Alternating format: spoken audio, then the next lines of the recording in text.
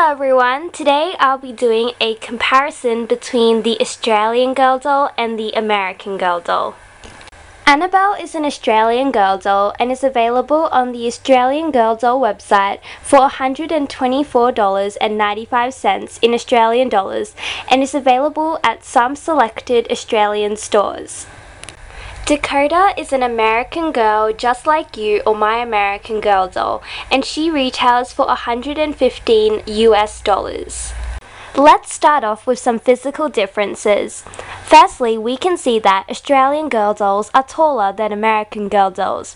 Australian Girl dolls are 20 inches tall, whereas American Girl dolls measure 18 inches tall.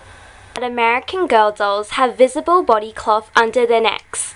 This is because American Girl dolls have a full body cloth torso, when compared to Australian Girl dolls who have a 1/4 vinyl torso and 3/4 cotton body torso.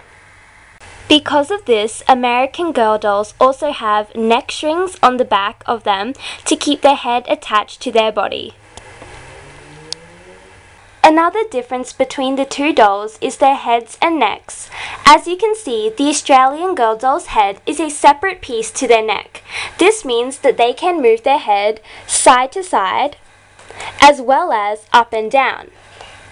However, American Girl dolls can't really move their heads up and down, as their head is already attached to their neck in one piece. However, they can still move their heads side to side.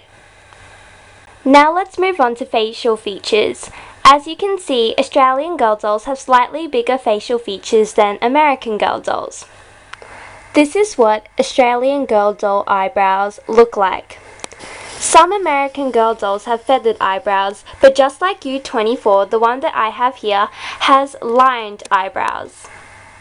Their eyelashes are also quite different. Australian Girl dolls' eyelashes are more separated, and they also have drawn-on ones on the bottom and on the top of their eyes. Whereas American Girl doll eyelashes are more grouped together and it looks like there's more of them, but they don't have any drawn on. Both dolls have very sweet smiles that both show 2 teeth. Their ears are pretty much identical, except Australian Girl doll ears are a bit bigger than American Girl doll ears. Both dolls also have sleep eyes.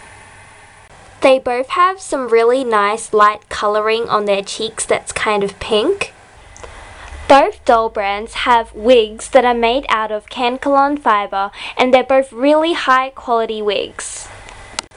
Both doll brands have high quality vinyl limbs, except their skin tones are a bit different. Australian Girl dolls have slightly bigger hands than American Girl dolls. The detailing on the hands are very similar, and on both dolls, the 3rd and the 4th finger are joined together, and there's a gap between the 3rd and the 2nd finger, as well as the 4th and the 5th finger, and between the thumb and the 2nd finger. Australian Girl dolls have more of a curve in their arms, whereas American Girl dolls have more straighter arms. I realized that when the American Girl doll hands are by their side, the palm is facing towards the back a bit more, whereas on the Australian Girl dolls, when their hands are by their side, it's their pinky finger that's facing the back, so the position of the hands are a bit different. Australian Girl dolls have longer feet than American Girl dolls. Australian Girl dolls also have a gap between their 1st and 2nd toes so that they can wear flip-flops easier, and they also have more of an arch in their foot. Both doll brands can sit down, though it's a bit hard for Dakota to sit down at the moment in her jeans, and their arms and legs are really good for posing and have great mobility. So overall, I definitely recommend both Australian and American Girl dolls. They're both really high quality dolls and so photogenic and lots of fun to style their hair and everything. So if you have any more questions about these dolls, please leave a comment down below. Thank you so much for watching this video and hope to see you soon.